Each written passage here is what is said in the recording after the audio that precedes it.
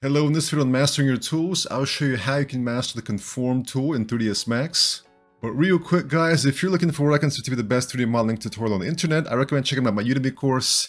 It's got tutorials on Blender, 3ds Max, CAD programs such as Plasticity and Moai 3D, and a lot of ZBrush as well. So if you want to master a variety of programs to really bring your skills up to the next level and master 3ds Max, Blender, ZBrush, and Plasticity, be sure to check out that course, link is in the description.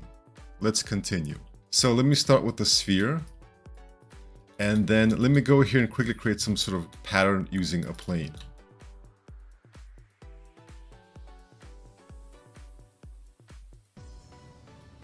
Alright, so now I will take this, I'll use the clear text script or select in place to put that on this surface, and you can rotate it as well. Alright, so now I will go into freeform. I will switch to some grid to surface and then pick this as the surface. Here you have your offset value, so if you change it to be 1 for example, then you click on conform and you begin to conform. And we just left click here, and what you notice is that it has been conformed to the surface. Alright, so this is with an offset of 1, and it's going to be a little bit further away. And you'll also notice, so there's two problems here. Number one, it may not be hugging the surface as we want it to be. And number two, it's very angular here. And that's because the power of conform depends on how smooth the surface is. So because the surface is angular, this will also be angular. So what we can do is actually activate turbo smooth or increase the number of segments here.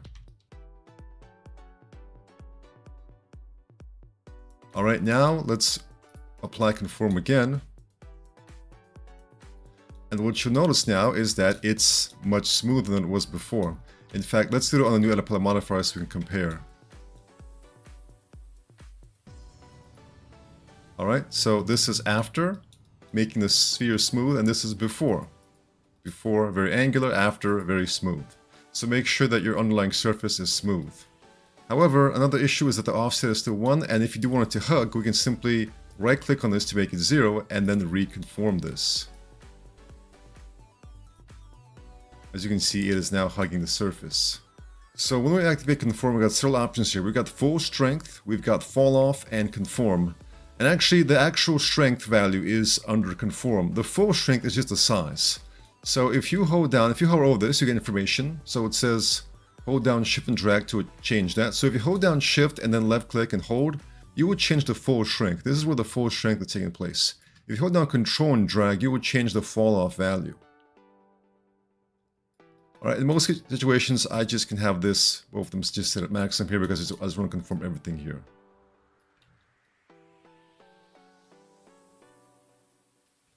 Alright, so the conform value is just a strength. So for example, this is 0.001. And as you can see, it barely conforms. Very weak. If it's like, I don't know, 1,000, then it just conforms instantly. We also have this value right here, which is mirror. So if you have a mirrored object, let's see if we can set that up. Let's create a plane. Let's shift A that right here. And let's maybe rotate that. And let's increase this. All right, so now I'm going to use conform and I'm getting this, but if I turn on mirror, it's going to conform on both sides. We also have this use value here, which is vertex normals, which can be switched to view. So if you're trying to conform, you get strange results, like a little wildness here. It may be better to change that from vertex normals to view, and you may get better results in many situations. But you will have to kind of change your view and then kind of conform step by step, and you get a much better result. Just be aware that the default value of vertex normals may not be the best in all situations. We also have more options here, such as the strength percentage, which to me seems to be very similar to conform. So for example, if conform is set to a high value and the strength is set to just 1, it still conforms very quickly. So I'm not quite sure why there's two distinct values there, because they seem to be doing the same thing. So we have the mirror axis, if we're using mirror across the X, Y, or Z. The freeze axis, across which action is frozen, it says when on, the tool is prevented from moving sub-objects on the object's local x-axis. So this is if you want to limit the effect. and also if you want to freeze selected edges. We also have use selected vertices, which is very useful because sometimes you just want to only affect certain selected vertices. And we also have ignore back facing when you don't want to touch something on the other side. So let's get an example of when you want to limit vertices. Let's say, for example, you create a cylinder. And let me just change some of these values. Alright. And then I will just place that on here.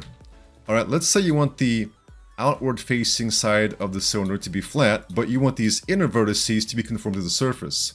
Well, this is a pro situation where you want to use that. So you select these vertices, and let's activate conform. Let's see what happens before that. So if we just use conform and we do that, it's all going to flatten out. Alright, so now let's activate use selected vertices. Well, now nothing is happening because there are no selected vertices. So we're going to right click to exit out of conform, select those vertices. We'll change our view to right here and we'll activate conform. Alright, so right now we're using vertex normals. And so if we left click now, you'll notice that the vertex is going to go off base a little bit. So if you zoom in closely, you may not get all the vertices, so you don't have to always change the size, you can just zoom out. And as you can see, the size remains the same, so if you zoom out, you get everything. So what you'll notice here is when I left click, these vertices on the edges kind of going off. So let's change the second mode, view. As you notice, that gives us a much better result. So now guys, we've got what we want. We have the outward faces and vertices being still flat, but the inward ones are conformed to the sphere. Alright, let's create, for example, a wavy plane. So I'll just kind of move that up. And I'm going to turbo smooth this. Alright, I'll move this on here. Alright, let me just kind of move that above that. I will now select this object and make that the currently selected one. So just left click on your current object and left click what you want the new one to be. And we're going to conform. Nothing is happening because there's no selected vertices, so we can actually turn that option off. And there we go, guys. As you notice, we get some sort of wobbliness right here, so let's undo that. Let's see how we can fix that wobbliness. So one problem is that doing things gradually can cause problems. For example, if I left click on this and then that and then this, you can see how we're getting a lot of strangeness here. But if we just zoom out and do it in a single click, we get much better results. So often the best choice is just to kind of zoom out and get it all in one click.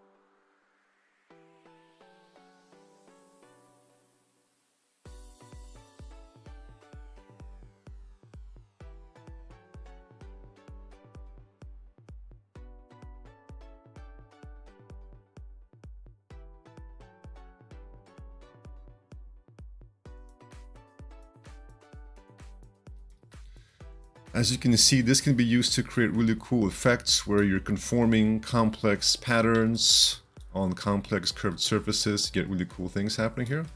So another example is what you can do to conform certain details on surfaces. So what I'm going to do here is just kind of create a little detail real quick here, but I'm going to go ahead and hold shift to clone this out. So I'm going to create a little detail right here.